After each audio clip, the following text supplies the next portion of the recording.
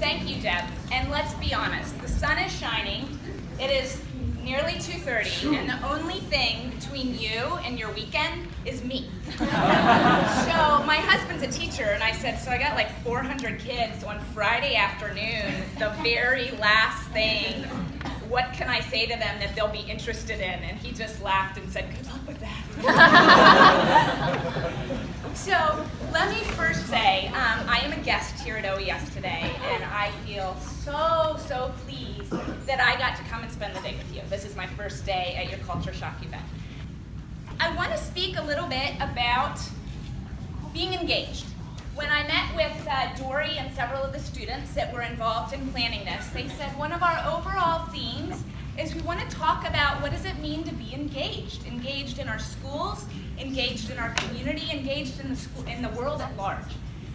And Intizar kicked us off this morning with some good ideas, and I took a lot of notes from her. She is such a radiant, open person. This is the second time I've heard her speak. And she said to her, getting engaged is getting out of our comfort zone. And I hope in some of your workshops or in your home groups that there were some conversations or some ideas that pushed you to your edge. That she suggested that being engaged was to step out as ourselves. Because sometimes having the bravery to be honest about who we really are is like the bravest thing we'll do all day. And third, I loved that she said, engage with what you have. And what she said she has is she has a body, and she has hands, and she has her camera. And that's how she's engaging in the world. And that gave me the freedom, as I was thinking about my own anxiety about being up here today and closing out this event, there was this little self-critic in my mind that said, Lori, you're the closing speaker. You got to send them out with a bang. You got to have this like big energy and get them all up. And do you think you can get them to dance? And is it possible to get them to hold hands? And like, how do you do all that? That, you guys, is not Lori.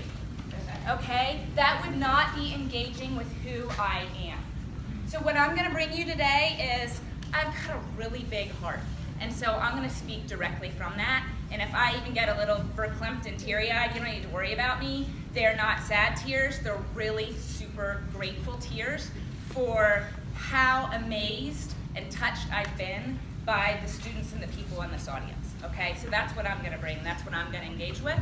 And I'd love for you to really think about what that word means to you and how you're going to engage in the world.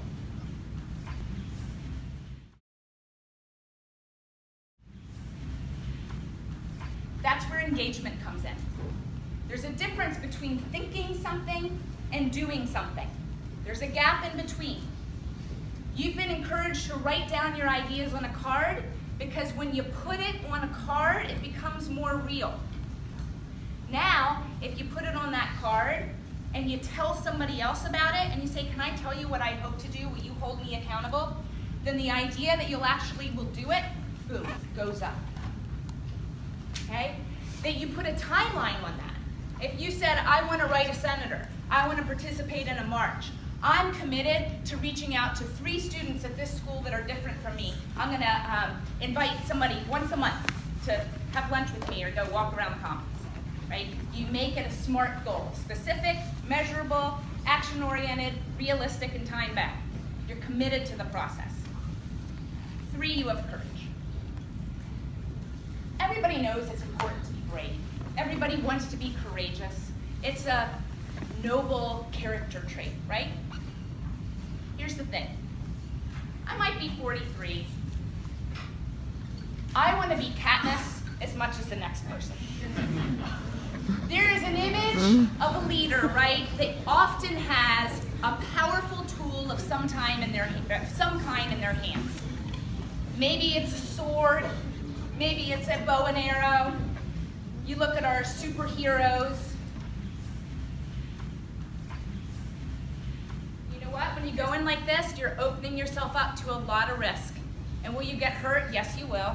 So you got to make sure you have good people around you to help pick you up.